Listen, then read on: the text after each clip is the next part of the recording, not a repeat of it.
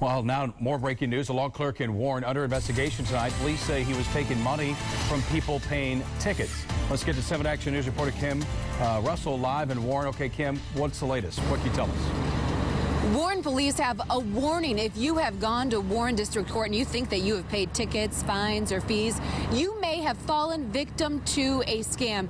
That is what they are investigating right now, and a law clerk is the center of this investigation, accused of embezzlement. 7 Action News has learned that this law clerk was suspended on Friday without pay, accused of embezzling money from people who were trying to pay their fees or tickets.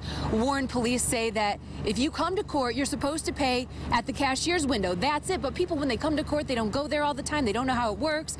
And this law clerk allegedly took advantage of this. He's accused of telling people, you know what, I'm supposed to take some of the cash and then you pay the rest at that window. The clerk would then take that cash, put it in his pocket, and change the paperwork to make it look like people owed a different amount of money. So that is what happened allegedly. Now, police are still trying to piece this together.